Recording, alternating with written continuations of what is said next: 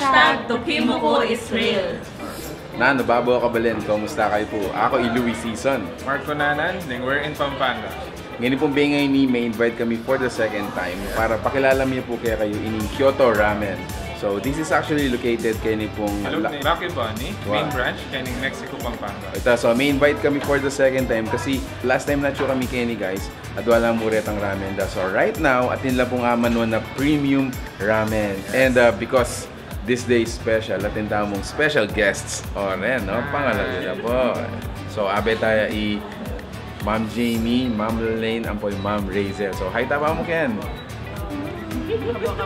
Nano, Babo Kabalin. So ito po na, abayin nyo kami po ngayon ni Barangay ni. As much as they will enjoy the food, sana po mag-enjoy kayo mo naman kayong video me.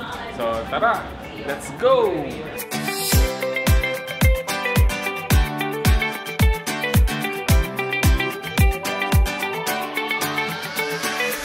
Aka ramen is nakarela ka nung Spicy seafood. Spicy seafood. So take note na, alias spicy.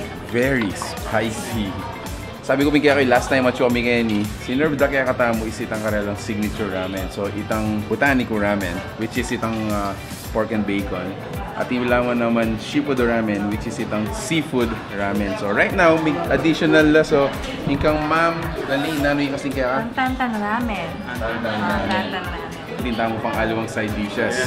So, kabang panin na yung tala rito, syempre, enjoy tayo na lang yung ramen. Kabang mapanilan eh. Right, so, ito, dakalasamat po na. Pangan tayo. Go, go!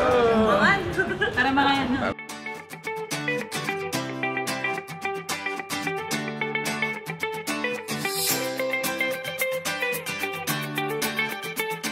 Ma'am Lane, what can you say?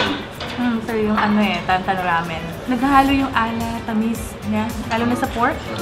Talagang niya, malalasahan mo yung pork niya. Tama yung blended niya. Tapos, nung sinab sa akin, naamoy mo na agad yung basil eh. Naamoy ng basil. So, ito tama-tama lang yung timpla niya. Tapos medyo creamy.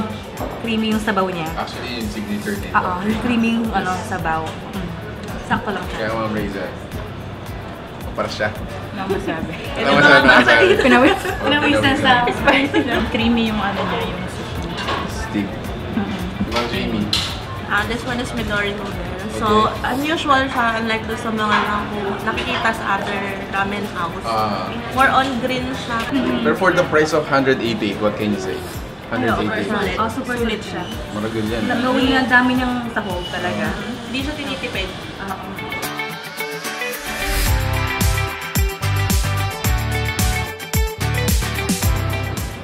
So, Kenny, unlike kitang usual na maki na akakita mo kayong dual na. Coated with tempura butter. Correct. So, that's the word. Aliwala rin, makalwala rin ang nasi mo. Yes. So, potang kanan me, Salbog. And, balang potang kanan me, all at once. For the price of 8 pieces, it's only 168 pesos. Shareable. Yes. Alright, so let's distribute this to our lovely guests.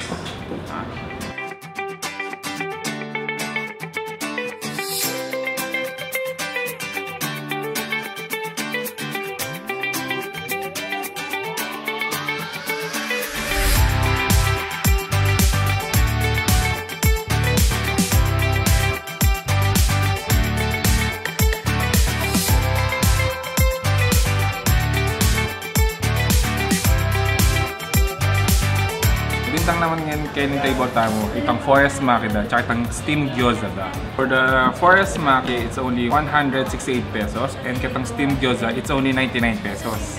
Ito guys na, lupang mag-enjoy na naman din kaya katamong guest vlogger ngayon nga doon ngayon niya. Pero mas mag-enjoy kayo kay ni Kyoto Ramen actually. Pag-add kayong retaping side dishes da. So as low as 99 pesos. For the gyoza, and itang ebi kani tempura. We just learned atin lang upcoming 20 branches opening for Kyoto Ramen. So watch out po. So you can also franchise them. Wow! So if you're interested to do business with them or start a business with them, make sure to call it pong phone number na we're gonna be providing. Keng lalam na nini. Ito guys, so last to arrive ining karelang ebi kani tempura. So you have your, of course, itong 3 pieces tempura. Shrimp. Tapos Crab stick. crab sticks. So this is only for 99 pesos din. For 99 pesos din. So, manyaman ka rin, ulit sticks lang guys. Gamatan na lang. Tanda na.